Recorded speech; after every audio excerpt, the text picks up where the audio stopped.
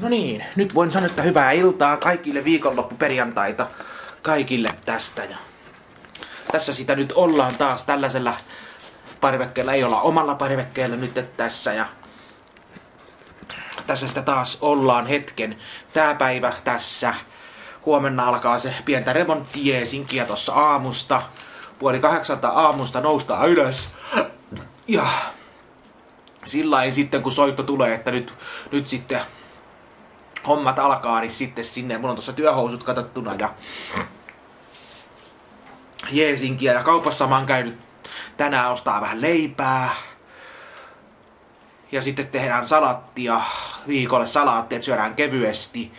Ja tommosta oli vähän tänään oli perunamuusia ja jauholihakastiketta. Oli ihan hyvää ruokaa tossa tehtiin. Ja tämmöstä sen takia, että menee tää perjantai tässä ja katsoo miten. Ja kotiin katseleen sitten huomenna sen Kingin elokuvaa sitten myöhemmin. Joo, mä tulin tähän partsille, kun tässä on viileempi. Tulin tähän maistelemaan tällaista tuotetta. Mä en oo tällaista maistanut aikaisemmin. Tässä lukee, että Climate Edition, edittiversio. Tossa on toi editti. Tämmönen vihreä patukka. Tää on vihreä patukka. Tää on, mikäs tää olisi tää vihreä? Mä en tällaista aikaisemmin. Tää on joku edit. Tarkoittaako tää, että tää on sitten? Tarkoittaa rajoitettu erä. Rajoitettu erä, näitä patukoita ei saa kun rajoitettu erä, niin tää on Snickersin Hasselmint. Snickers ja Hasselmint. Minttu. Joku minttu tää on sitten. Tällaista tuotetta en oo nähnyt, kun ei tällaista, en oo ottanut huomioon että tossa on toi. Niin siinä on se Hasselpähkinä. Lähdetään kattelemaan miltä maistuu tämmönen minttu. Snickers minttu. Miltä uppoo minttu. Ei ainakaan haise tähän minttu yhtään. Tähän näin ei haise minttu.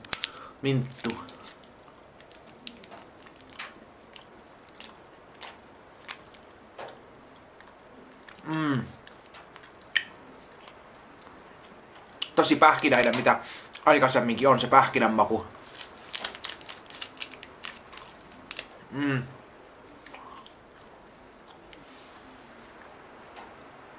Pieni vivahde minttua on kyllä, mutta ei niin paljon. Mä en oikein saa mintusta kiinni mintun makua tässä, että no ei tää Hasselminttu, kun tää oli Hasselnukaa, ei tää minttu okka. Puhin ihan paskaa, kun mä katoin ton, että se ei olekaan minttua, kun Hasselnukaa. Nukatti. Onks toi nukat? Hasselnukaan. Ei tässä minttu ollutkaan, mintun makua, vaan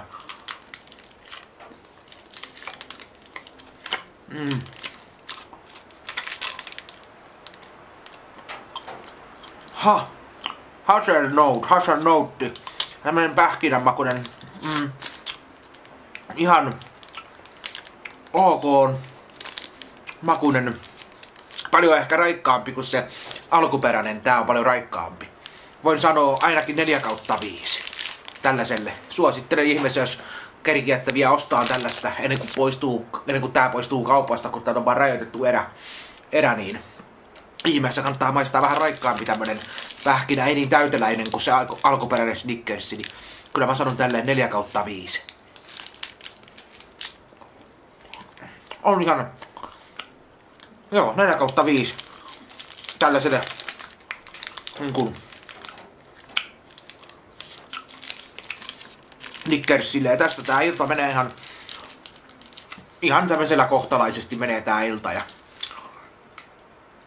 tällaista. Ei tässä sen kummempaa. Perjantai menee tässä ja katsellaan sitten mitä se lauantai sitten illemmalla tuo tullessa, että ootan innolla sitä Kingiä, että minkälaista Kingissä on, kun tuli siitä juttua siitä Kingissä se, että ekassa jaksossa, että kun se viimeinen esiintyjä heitti sen tallas Suomen lippua, että ensiksi on Suomen lippu kaulalla ja sitten kun tulee se tulisoihtuu ja tällä, että nyt se syttyy palaan se Suomen lippu, niin tallotaan Suomen lippu ja se oli heti niin kuin kärttyisenä ihmisiä somessa ja sun muualla Iltalehdessä ja missä kaikissa someissa oli, että miksi mennään Suomen lippua tallaamaan, niin eihän se mitään Suomen lippua tallonnut, kun se oli rekvisiittaa. Se oli laitettu, mä tiesin heti, että ei kukaan suomalainen menisi nyt alkuperässä Suomen lippua häpäiseen Suomen lippua ja tallaamaan sitä ja meinaa kusen päälle, niin ei kukaan menisi tekemään sitä, että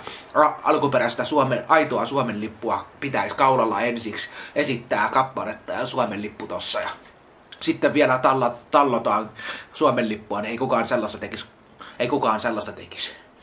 Kyllä aina pitää laittaa rekvisiittaa, joka näyttää aidolta, niin ihmiset on vähän semmoisia, että ne ottaa asian, että nyt se on tehty, joku on tehnyt sitä ja sitä, että luullaan tommoista, että itse tiesin heti, että en mä usko, että ne mitään heti, kun rekvisiittaa aina pitää olla, jos pelleillä ja hassutella. Ja näyttelijöillä ja tällaisilla niin kuin huumorintekijöillä on aina jotain rekvisiittaa, ettei ne nyt mene mitään tiettyjä juttuja tekemään. Ei muuta kuin pitäkää lippu korkealla ja viettäkää oikein hyvä perjantai ja tällaista. Ei muuta kuin keilat tanaan vaan kaikille näihin kuvia tunnelmiin täältä tähän. No niin,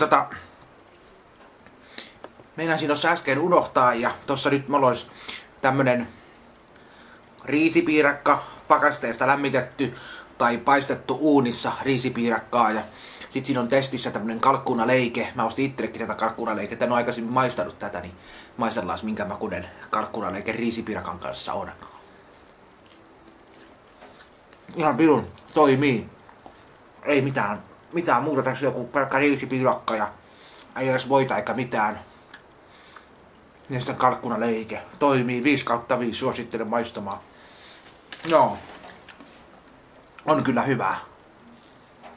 Joo. Ja sit mä unohdin tästä niinku äsken sanoa tossa aikaisemmin, tossa hetki sitten ja laitetaan terkkuja tai laitetaan tämmönen terveisiä kuin kapteeni Sampalta terveisiä Kinpyyn, mikäs tää oli, otas nyt,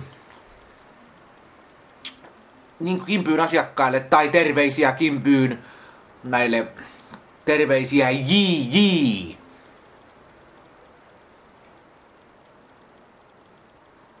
Joo, tällaista ja sitten tässä oli terveisiä Heka, Jykä ja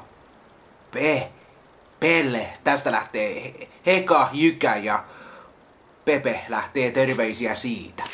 Sellaista unohdin tuossa vaan sanoa noin. Ja ei muuta kuin oikein railakasta perjantai-iltaa. Ja meitsi vetää riisipiirkat naamariin. Ja kalkkunaleike on, nyt on 5/5. Aikaisemmin on maistanut tätä, kun mä yritin katsella kaupasta sitä palkan makkaraa. Mutta kun mä tajusin, että se palkan makkara on niin rasvasta, että en enää käytä kun pikkusen, kun sitä makkaran pintaa koittaa sormella tälläin. Niin sulla on sormenpäät aivan rasvassa saman tien. Oikein sen huomaa, kun se sormet, sit kun sä peset käsiä, sen huomaa, kun se vesi vaan valuu sormilta pois, kun se rasva pitää sen veden sormilta loitossa. Mä en tiedä, kun on rasvaset kädet ollut ja koittaa kämmeneen vettä, niin se vesi jää lilluun tuohon kämmenen päälle, että se ei mene miksikään sen, kun vesi, että se huomaa, kun se hylkii ja valoa vasten, kun katsoo valoa vasten tälläin, niin sormet kiiltää, kun on niin paljon rasvaa näissä tietyissä makkaroissa. Niin itse ostin tuosta kevyttä makkaraa, ettei mitään rasvamakkaraa, niin tällaista. Ei tähän sen iltaan sen kummempaa. Oikein hyvät perjantait kaikille ja niin kuin mä aikaisemmin sanoin, että keilat tanaan, keilat kumoon vaan, että keilat kumoon ja sitä rataa. Ei muuta kuin näihin kuvia tunnelmiin täältä.